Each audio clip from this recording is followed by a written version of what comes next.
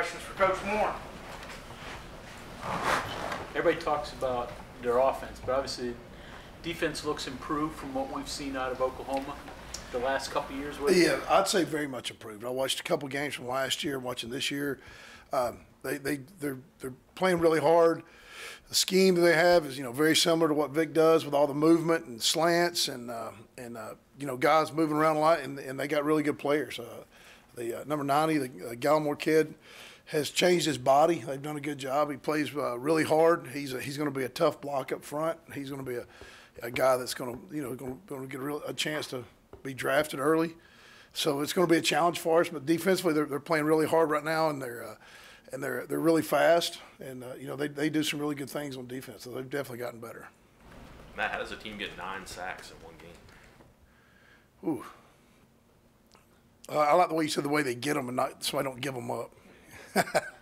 I mean, they just they just play really hard, and like I said, they move a lot. They do a lot of picks, a lot of twists up front, and they got really good ball get off. They do a good job using their personnel, using their linebackers to come off the edge as speed rushers, and it's just they create chaos. That's what they do is they create chaos because everybody tries to game plan them to block. Try to get two hats on some of their D linemen, and when you do that, you create some confusion up front, and then that's when things like that happen. And, they get ahead. The big thing is they get ahead because on offense, and then they cause you to have to throw the ball to try to have a chance to win, and that's when you end up with all those sacks when you're in a passing situation every down, and they know it, and they can come after you. That's what happens in those kind of games when you give up that many sacks.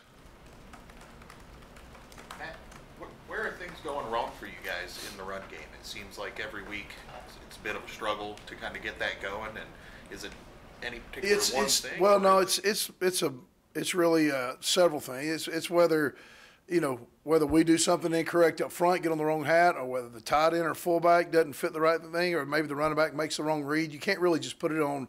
You go back and watch the film. We had 25 runs, and 5 of those runs were negative run plays, and all 5 of those.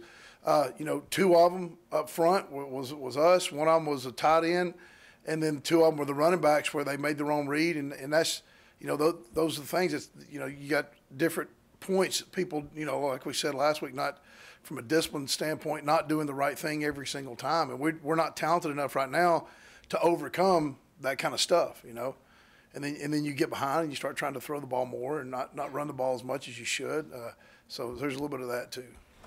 Where does inexperience play a role in those problems? Oh, no doubt. I mean, Bryson Mays, he battled. We knew going into the week it was going to be a tough sledding for him versus the nose guard, and the nose guard was really good. And he struggled. He had some plays, and it's hard to run the ball in the middle, when you can't handle the nose guard. So, we're going to have the same problem this week. We got to figure out a way to get him help and be able to handle the number 90 in there. So that's kind of where it goes to is you got to figure out where you're going to put the ball. When they know you're running it outside, all of a sudden they start setting edges on you. And anytime you're trying to run the ball outside and you get tackled for loss, it's a 4-yard loss. And you get behind the chains and you don't have the personnel right now to overcome that. You don't have that guy that's an eraser that, you can throw it to him and get your 8 yards and get back on track. So, we just got to continue to be, it'll pay off in the long run because we do have to be very precise right now in everything we do. We can't make those mistakes. So we just got to keep coaching them to not make those mistakes. So you just kind of help them along until they turn the corner? Yes, that's what you got to do. You got until we get big enough and strong enough up front to where we can handle people one-on-one and be more consistent in the run game where we're getting 4 yards every time we run the ball and not just trying to get back to the line of scrimmage, You mentioned Kentucky. He dealt with a similar situation with freshmen. Have you had an instance where that's been the same? Was that also? Yeah, no doubt. When I went to Troy, I had my center was a defensive lineman that we moved to offensive line, and he was a prep school kid, and the kid ended up being all conference 3 years in a row. But the first 2 years it was bad. It was tough. Watching him grow into that. And right now I got a couple guys that are working on that are having to grow into that role, and that's where Bryson is right now. He works his butt off. He studies hard. He's in the weight room every day, but he's just hadn't physically matured into a Big 12 center that he has to be right now. How do you explain Kennedy McCoy not reaching the level that it looked like he was going to reach as far as both pass catching and running the ball? I really can't explain that. I can't. I put that more on to Coach Brown and let him kind of talk about that a little bit. But I really don't have enough of a relationship in that room, to speak of why or why not he's reaching the potential that he needs to reach. Speaking of relationships, you've known Lincoln for a long time. Just talk about that a little bit. Your years at Texas Tech. Yeah. When I went out to Texas Tech, that was his first year being a full-time coach. He was maybe 23 years old. Really young, and we spent a lot of time together. Went on vacation, and I know Lincoln really well. We talk a good bit, and he's very articulate. He's very similar to Coach Brown. Their personalities are very similar. They're very detail-oriented and very driven people, and we don't talk as much as we used to since I got here. Because it's just kind of one of those things. But when we talk, we don't talk much about football. But, wildest dreams, could you imagine him being the coach at Oklahoma this young in his career? No, I did not. I didn't see that coming. I knew he was going to be a really, really good coach. He's a really good offensive coach.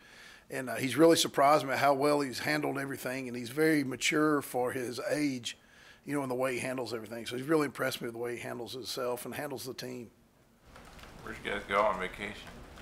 We went to Jamaica. We went to Jamaica and hung out. That's before he had any children, and it was my wife and I. And we had a good time. With Kendall's situation still being up in the air, practice reps change for quarterbacks this week? I think you said 80-20 before. Do you get Jack Allison more? What do you do? Well, it's just going to depend a lot on how he comes out today. He's down there throwing today, so we'll see what happens when he comes out before practice. And we got a plan ready if he can't, and we got a plan ready if he can. One more on Lincoln. What is it about the Mike Leach system that's created the creative coaches that have come out of that deal with all of you guys, kind of? I don't know. It's with Mike, it's kind of crazy because it's just you start looking at all the people with even going back to like Chris Hatcher at Sanford, and Hatcher and I played together for Mummy and for Leach, and there's such a big cradle of coaches that I don't know if it's just the love of the game, how he always makes it fun. He's always that's kind of the way he did it. It was always fun, and it was never a grind. So I really don't know. Just the offensive side of the ball, he had such a creative offensive mind with the way he did everything, and it just made the game fun. Matt, your explanation Saturday was that the game plan during the week was kind of specific to Austin, and you kind of had to ditch that a little bit when you put somebody else in. This week, would you have the same, I guess, handcuffs if Austin can't go and you got to put in plan B with Jack or Trey or Jackson? Yeah, but we'll make sure. I mean, whoever is going to be the starting guy is going to get the reps, and they're going to know the game plan, and they're going to know the specifics of the formations and the motions and the burst plays and things like that we do that they need to get reps in. So we're going to, like I said, the decision will be made, pretty soon as far as who's going to be able to go. And when Coach Brown, we'll pull out the game plan for that guy and what he knows best and what he understands and what he can, what he can go out there and accomplish. That's what we'll work on today.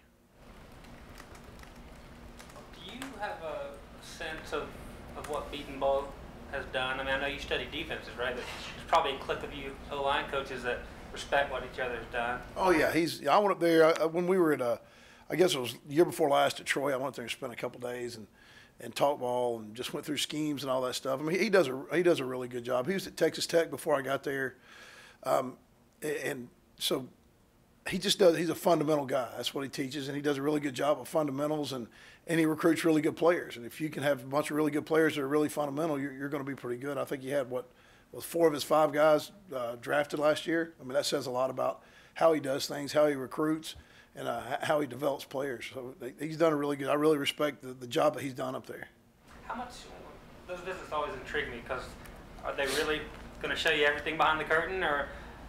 And obviously Troy and Oklahoma weren't going to play. Yeah, and that's not a problem. We were all good enough friends where they didn't have a problem with that. I mean, there's no, there's no hiding a bunch of stuff. You don't go into signals or cadence or stuff like that really, you don't want anybody else to know. But as far as plays, and we all run the same plays, it's just the way of teaching things is huge. That's what I try to learn anywhere I go. Is like, how do you teach that? How do you teach all these multiple things to these guys and get them to understand it? And fundamentals and scheme and all that. So that's what I'm always about is how do you teach? Building blocks type of stuff. Yeah. Okay, thanks, Coach. All right, thanks, guys.